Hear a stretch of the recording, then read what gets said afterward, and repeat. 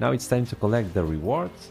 And guys, probably you already know this, but in order to have an adventure counting as a complete for the airdrop of February, March, April, May, and so on, it's important to open the chest.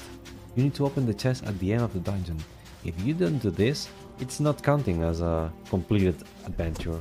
Okay, you will see now, complete adventures, 0 of 3. When they open, 1 of 3. So now it's when you can say, boom, artifact fragment. Great. So now guys, you can consider that you and the game is considering that you complete one adventure. And now we complete the first one for the month of March. So let's... Hey, if you enjoyed the video, don't forget to tap on the thumbs up button, subscribe to my channel and turn on the bell to stay tuned for more videos. See you next time!